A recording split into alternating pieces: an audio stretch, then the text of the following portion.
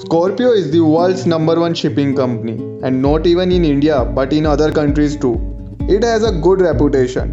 In India, Scorpio holds 2 offices. One is in Chennai and other is in Mumbai, which is the head office of Scorpio.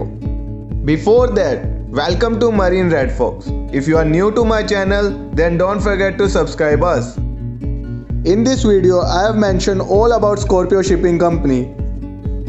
In this company, you will get all type of vessels, from tankers to bulk carrier.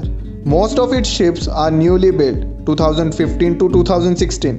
Approximately, it has 140 to 150 product tanker in its fleet, and which is good for the seafarers, as chances of getting shore leave is higher in case of product tankers.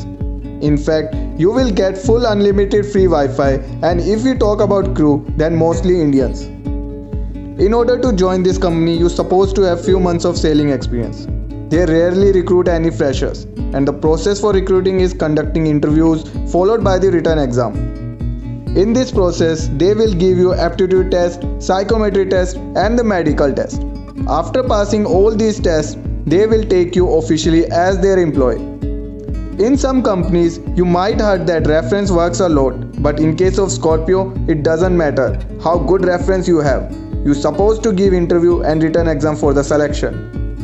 In interview, questions percentage is divided into 75-25%, in which they ask 75% technical questions and 25% questions are personal.